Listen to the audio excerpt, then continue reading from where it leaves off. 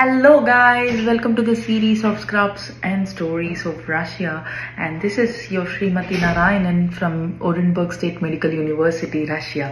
So today's reel is going to be about how you're going to search a medical school in the WDOMS website. First thing, simple, just open the WDOMS website, then go to the search option. There it will ask you for 4 important inputs. One is the country in which you're planning to study. Second is the name, correct name of your med school, and in which city it is located is third. And fourth is, you can say according to you, is it operational or not, like an yes or no question.